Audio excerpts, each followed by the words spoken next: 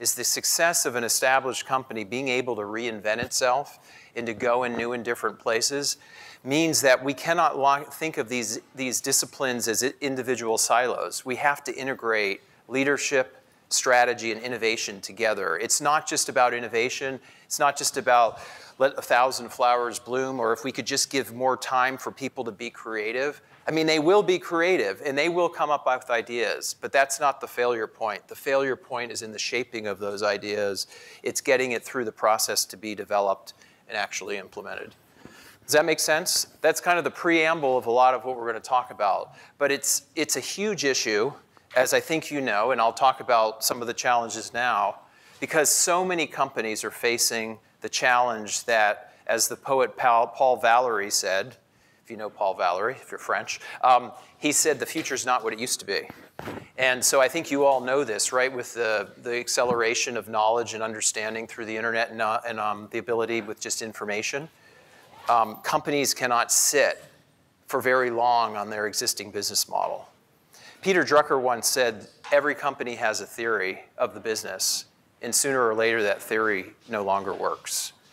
And the theory of the business is the business model, and it just so happens these business models don't last 40 years anymore. Their life cycle is much shorter. So how do you get better about reinventing yourself in some things that get squarely suited with what Luke talked about? They come down to this essence of the human being, of cognitive behavior, of orthodoxies, of the nature. You know, we hyperbolically discount. We tend to look much more at the present than the future, and we discount the future.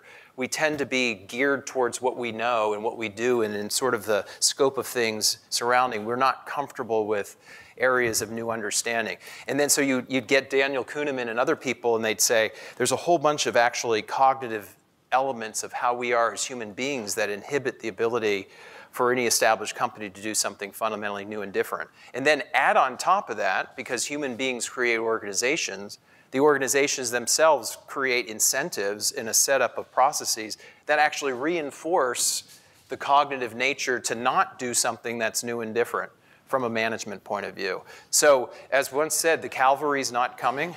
It isn't going to change anytime soon. So we have to figure out what is it that you do to overcome what are actually much bigger odds against you than you might think if you're talking about an established organization.